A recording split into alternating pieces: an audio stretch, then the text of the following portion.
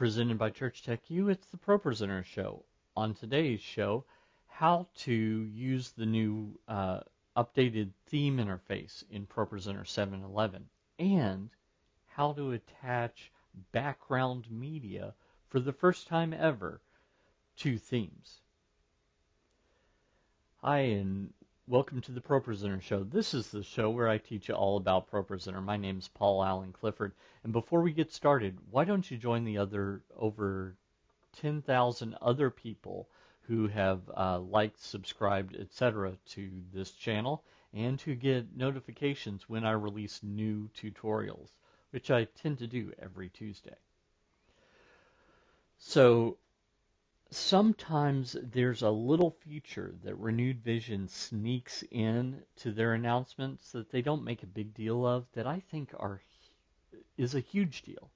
And that's the case with this one. So let's head over to the computer and we'll talk about the new theme interface, which is nice, and then this other feature which they didn't even mention in the announcements. So here we are in ProPresenter 7, nice and easy. And we've clearly attached a theme to this, which is a better way to do it than editing each and every one individually. So let's say that I wanted to select that, just to show that there right now. If I do this, we've got a black background. If I wanted one of the new background effects, well, I've already made a theme for that, so I can click up here, and I'm going to click on this one, which is called Invisible Text. It shouldn't be. I should really rename it, which now I can do just by right-clicking and selecting Rename Theme Slide, or I can right-click here, and I can delete the theme. So those are both kind of new helpful things. So we've got that. I can also click here to go into the theme editor. Not going to do that right now. And I'm going to click on this, and it'll become apparent here in just a second why I'm going to do that. So I'm going to click on that, and notice that this all changed. This little diagonal line indicates that it's got a background fill effect. So when I click on this, and then click on one that actually has text on it, you'll notice that, okay, it does have that background fill effect where this is desaturated and it's a little bit blurry. So that's good. But you might be wondering, why did I click on that little preview button there? So if I go up here to theme and I click on this, you will notice that it looks like there's a background there. And that's a lighter color than this one. Well, what happens if I click it again, this time with this highlighted? It's in blue if you're colorblind. So with it highlighted, and you'll notice that you can see the background, then when I click on this, notice it applies the background to all of those. And unlike before, if you tried to do that, then it does not re-trigger on each slide. So that's a cool little thing that they've done. And this is in fact on the media layer because we see the transport controls working. So it's basically this one down here. So how did I do that? Well, let's go into the editor. The theme editor actually, and click on that, and I'm going to click here in this gray area, and when I do that, which, if this was selected, then notice that this changes. So I'm going to click on gray just to say, no, I'm not dealing with any particular slide here. I'm actually dealing with the whole theme. Right here, and I don't need this background checkbox checked, right here I can change what the media is. So let me remove that just to show you how it shows up by default. It says media action, and then has a little plus button right here. We're going to click on the little plus button, and navigate to one of my backgrounds.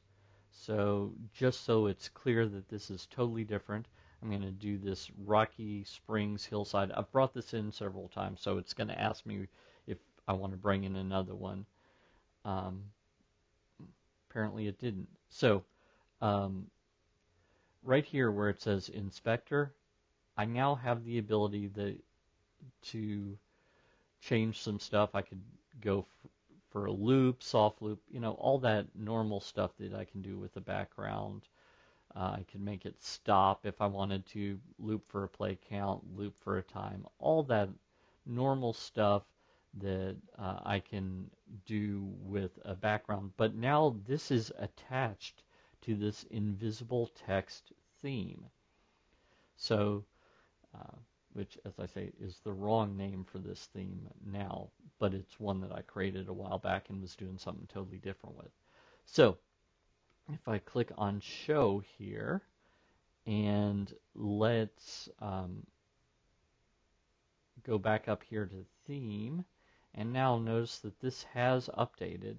If I apply this, now it puts that across all of those, and I'm good to go. And it's got the same desaturated, blurry background and everything.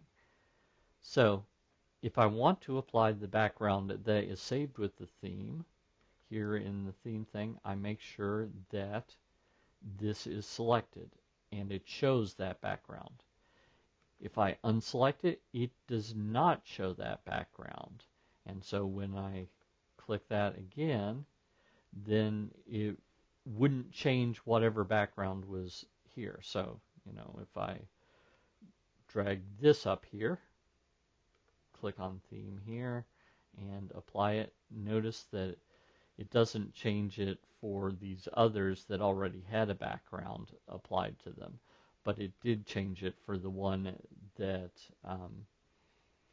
didn't, or the one that was actually selected. So that's pretty cool. Also notice that when we go back, here at the very top, we have a recents thing. So it's showing me the last 3 themes that I've used. This is really helpful for if you've used a theme and darn it, you walked away and you forgot what the theme is. Well, now you can just go, okay, which of these 3 is the one that I have? And by the way, you can mouse over this and slowly move to the right, and it will go through all the different individual themes within a theme group. So if I click on this one, for example, you'll notice that we have 7 of them. So that way, if I'm like, well, it is a black box, but oh, it has 4 lines, so it is in here. I just need to click on it, and then I can choose the 4-line one. So I have that as an option as well. Now, there are a couple of things to keep in mind.